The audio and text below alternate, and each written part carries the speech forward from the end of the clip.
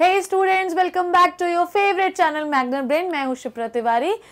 तो इस चैनल में आपको बिल्कुल फ्री एजुकेशन प्रोवाइड कराया जाता है ताकि आप अपने लाइफ में बिल्कुल बहुत अच्छे से एक्सेल कर सके। सो लेट्स स्टार्ट कि आज आपको क्या पढ़ना है। लास्ट क्लास में मैंने आपको ऑक्सीजन डिसोसिएशन कर्व के बारे में बताया था। मैंने आपको बताया था कि there are so many factors which affect the transportation of the oxygen. There are so many factor which affect the binding of hemoglobin with the oxygen. ठीक है, there are pH, there is carbon dioxide, there is 2,3 dpt, there is temperature. So there are so many n number of factor which affects the transportation of the oxygen or will affect the binding of hemoglobin with the oxygen. Now next thing जो अब आपको पढ़नी है, it is a बिल्कुल fresh topic which is the transportation of the carbon dioxide. इसके बारे में आपको पढ़ना है और अच्छी तरीके से पढ़ना है। ये थोड़ा सा क्रिटिकल टॉपिक है। ऑक्सीजन में आपको इतनी डिफिकल्टी नहीं आई थी ट्रांसपोर्टेशन में, पर आपको मे बी ये थोड़ा सा टफ लगेगा, पर आपको घबराना नहीं है। बिल्कुल पेशेंटफुली सुनना है मैं क्या बोल रही हूँ। अगर आपने इस चीज को ध्यान से सुना तो ये चीज बिल्कुल अच्छे से आपके दिमाग में बैठ जाएगी। So let's start. Transportation of carbon dioxide को पढ़ाने से पहले मैंने आपको एक चीज लास्ट क्लास में बताई थी, may be last to last class में बताई हो, कि सॉल्युबिलिटी ऑफ बात करें गैसेस की तो कार्बन डाइऑक्साइड की सॉल्युबिलिटी बहुत अच्छी होती है, इवन ऑक्सीजन से भी ज्यादा होती है। तो it is very soluble gas, it is very soluble gas which is found into the blood. ठीक है, so the blood transport carbon dioxide comparatively easily because it has higher solubility level। ये मैंने आपको पहले भी बताया था। ठीक है, इसलिए हायर solubility level होने की वजह से इनका जो ट्रांसपोर्ट होता है वो बहुत ज्यादा इजी होता है। ठीक है, ओके, ठीक है। क्यों जरूरत है इसकी ट्रांसपोर्टेशन के लिए? क्योंकि अगर आप टिश्यूज को ऑक्सीजन दे रहे हैं तो बदले में उससे हमें कार्बन डाइऑक्साइड लेना होगा। अगर बॉडी में बहुत ज्यादा कार्बन डाइऑक्साइड बढ़ जाता है तो आपकी बॉडी जो है वो थका हुआ फील करती, पॉइजनिंग हो जाती है, आप मर भी सकते हैं, आपको सांस लेने में दिक्कत होती है, हाइपोक्सिया हो जाता है, सो मेनी रीजंस। तो आपकी बॉडी में कार्बन डाइऑक्साइड का जो लेवल होना चाहिए वो मेंटेन्ड होना चाहिए। जितना ऑक्सीजन आप ले रहे हैं उसी हिसाब से आपको कार्बन डाइऑक्साइड बॉडी से बाहर करना चाहिए। ठीक है, नाउ नेक्स्ट थिंग, आपका जो 100 ml ब्लड होता है वो around 4 to 4.5 ml carbon dioxide जो है तो लेता है। आप समझिए कि 100 ml ब्लड में 4 to 4.2 ml कार्बन डाइऑक्साइड होती है जो कि उसे एल्विलाइज को देनी होती है। ठीक है, तो 100 ml, अच्छा मैडम सॉल्युबिलिटी तो ज्यादा होती है, पर आपको ये समझना है कि ऑक्सीजन डिलीवर करने के लिए we need more haemoglobin, more binding of the haemoglobin. इसलिए सॉल्युबल गैस कितनी है मुझे बताइए? ऑक्सीजन जो है वो कितने परसेंट सॉल्युबल होती है? Only 0.3 ml। ठीक है, जबकि बिल्कुल बाकी सारा परसेंटेज किसके साथ बाइंड है? हीमोग्लोबिन के साथ। यहीं अगर मैं कार्बन डाइऑक्साइड की बात करूं तो कार्बन डाइऑक्साइड अच्छा खासा सॉल्युबल होती है प्लाज्मा में, और मोर एंड मोर फॉर्म, मतलब करीब 7 से 8% जो कार्बन डाइऑक्साइड होता है वो सॉल्युबल फॉर्म में ही पूरे बॉडी से लंग्स की ओर आता है। So there should be a mechanism, actually it is not should be, actually वो तो है ही। तो देयर इज अ मैकेनिज्म जो हमें ये बताता है कि किस तरीके से हम कार्बन डाइऑक्साइड को एक जगह से दूसरी जगह ट्रांसपोर्ट कर सकते हैं। या मैं ये कहूं कि पूरे बॉडी से आपको कार्बन डाइऑक्साइड ट्रांसपोर्ट करना है, need to be delivered into the lungs in the proper time and the proper channel. If we are not doing so, we'll get poisoning, हमें हाइपोक्सिया हो जाएगा, सांस नहीं ले पाएंगे, सफोकेशन होने लगेगा और मे बी आपकी डेथ भी हो सकती है। ठीक है, so there are 3 ways of the transportation of the carbon dioxide. Let's see what it is. देखिए क्या है वो। नंबर 1 मेथड, देखिए कहीं भी किसी भी गैस के ट्रांसपोर्टेशन की मैं बात करूं, हमेशा जो नंबर 1 फॉर्म आता है वो होता है डिसॉल्व फॉर्म में। किस फॉर्म में होता है? डिसॉल्व फॉर्म में। ठीक है, so the carbon dioxide can be transported into the 3 form. बच्चों number 1, look at this, it is important. It is important. Carbon dioxide transportation, oxygen वगैरह सब पढ़ लिया है। It is one of the second last topic of the chapter. तो in the dissolve form, ठीक है, कैसे in the dissolve form? We need to dissolve the carbon dioxide into the blood plasma, then it will transported from the tissue to the lungs. ठीक है, second in the form of bicarbonate, maximum carbon dioxide will transported in this form only. ठीक है, तो बहुत even 70% जो carbon dioxide होती है वो इसी फॉर्म में ट्रांसपोर्ट होती है। ये थोड़ा सा डिफिकल्ट फॉर्म है, इसलिए मैं आपको इसको बहुत अच्छे से पढ़ाऊंगी, आपको ध्यान से देखना है। Now third is combination with amine group of protein. Which amine group of protein?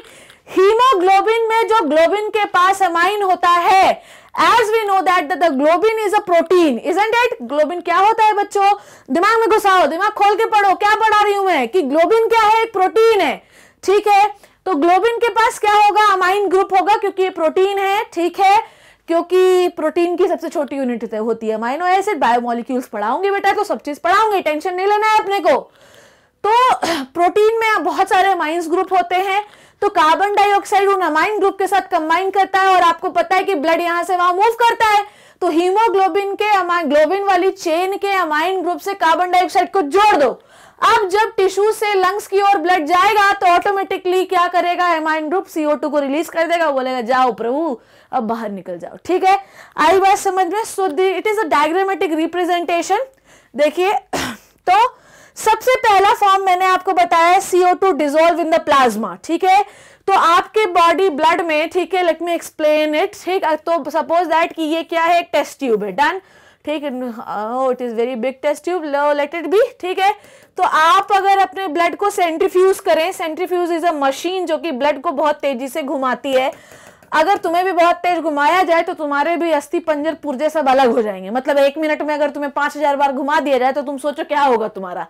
तो ऐसे ही ब्लड को अगर आप सेंट्रीफ्यूज करें, इट इज अ मशीन जिसमें आप ब्लड को एक बार में 13,000 14,000 बार घुमाते हैं, तो ब्लड के पुर्जे अलग होते हैं। तो ब्लड के नीचे जो चीजें, मतलब टेस्ट ट्यूब में जो चीज नीचे सेटल होती है वो होती है ब्लड सेल। क्या होती है? Blood cell. ब्लड सेल क्या होती है बेटा? ध्यान से समझे। तो it is a blood cell. Blood cell क्या हो सकती है? It may be RBC, WBC, ठीक। So it is the blood cells, ठीक। It may be RBC, WBC और एनीथिंग एज लाइक प्लेटलेट्स। और ऊपर एक आपको ट्रांसपेरेंट पार्ट मिलेगा, एंड दिस ट्रांसपेरेंट पार्ट बच्चों इज कॉल्ड एज प्लाज्मा, ठीक है। So this transparent part is called as plasma. I am unable to draw the transparent part because वो आपको दिखेगा नहीं, but suppose that this is the transparent part and this is called as plasma. So we have two parts in the blood, one is the plasma and second is the blood cell. So CO2 dissolve in the plasma, as we know that this is the blood vessel and it is the RBC, ठीक, so 1 RBC and 2 RBC. So our blood vessel have so many RBCs, okay, and this is the light pink area, this is the plasma where the CO2 get dissolved.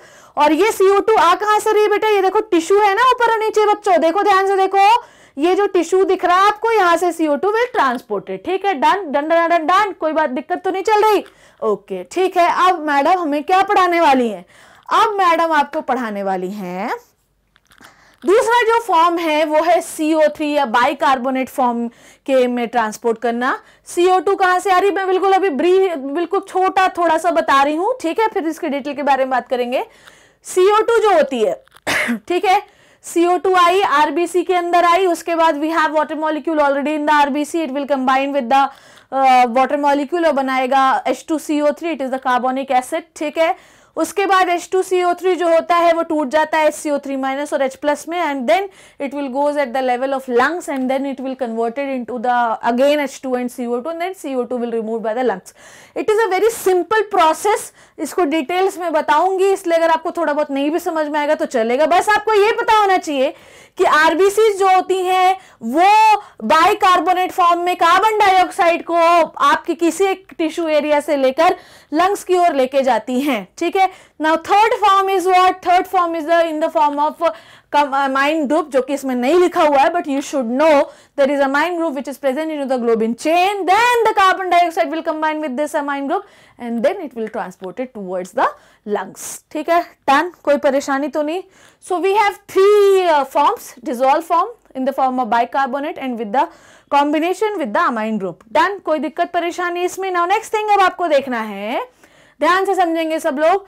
So the transportation of carbon dioxide में सबसे पहला जो form है वो है in the dissolved state। पहला क्या है अब?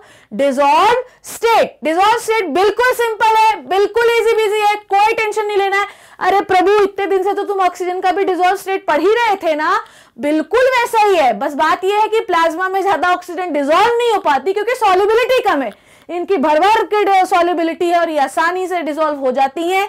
पर फिर भी अच्छी सॉल्युबिलिटी होने के बावजूद प्लाज्मा के थ्रू आप सिर्फ और सिर्फ 5 से 7% ट्रांसपोर्ट करते हैं, कहां की ओर? लंग्स की ओर, ठीक। और ऑक्सीजन कितना करते हैं? Around 3%, okay.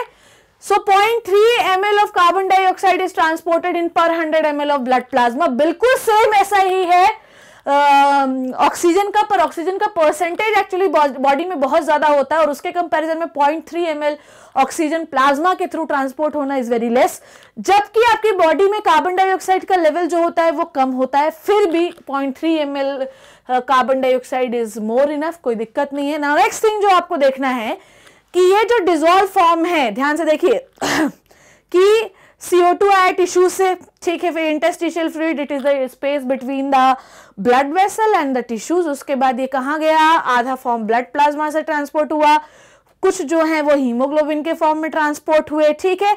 तो बदले में आपको ब्लड क्या देगा? ऑक्सीजन देगा, और बदले में आपसे क्या लेगा? CO2। ये CO2 लेकर जाएगा प्लाज्मा कहां पर? लंग्स के लेवल पे, और जाके बोलेगा प्रभु ऐसा है कि ले लीजिए, ठीक है। अब क्या होगा? लंग्स जो है, लंग्स को दे देगा कार्बन डाइऑक्साइड, लंग्स एक्सेलेशन के दौरान कार्बन डाइऑक्साइड को बाहर कर देगा। But the process of exchange is what प्यारे बच्चों? इट विल द डिफ्यूजन, ठीक है। Diffusion is the simplest mechanism, ठीक है। तो डिफ्यूजन प्रोसेस से आप कार्बन डाइऑक्साइड को बाहर कर देंगे। So how many methods we have, ठीक।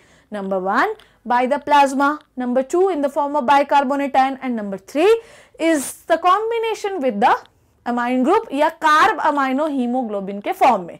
कार्ब मतलब कार्बन डाइऑक्साइड, अमाइन मतलब ग्लोबिन का अमाइन, और हीमोग्लोबिन मतलब है किसका पार्ट? हीमोग्लोबिन का, ठीक है। तो थर्ड हुआ कार्ब अमाइनो हीमोग्लोबिन के फॉर्म में आप कार्बन डाइऑक्साइड को किसी एक पार्ट से ले जाकर किसी दूसरे पार्ट मतलब लंग्स के एरिया में डिलीवर कर सकते हैं। So this is the first method जो कि मैंने आपको बताया, जिसमें कोई एक बहुत बड़ा साइंस था नहीं। आज मैंने आपको टाइप्स बताया, पहला टाइप बता दिया है। तो नेक्स्ट क्लास, क्योंकि वो बहुत बड़ा है इसलिए मैं उसको एक सेपरेट लेक्चर में लूंगी। नेक्स्ट क्लास में मैं आपको बाइकार्बोनेट फॉर्म के रूप में कैसे कार्बन डाइऑक्साइड ट्रांसपोर्ट होती है उसके बारे में बताऊंगी। सो स्टे ट्यून्ड, घर पे रहिए, सेफ रहिए। नेक्स्ट क्लास में मिलेंगे, और लेक्चर को ध्यान से देखिए। नोट्स नहीं मिल रहे हैं तो मैग्नेट ब्रेन्स की साइट पर ये इजीली आपको अवेलेबल है, और अच्छे भी हैं। और अगर नहीं मिल पा रहे तो भी कोई टेंशन नहीं है, slide is well enough for the study, okay. सो घर पे रहिए। Thank you so much.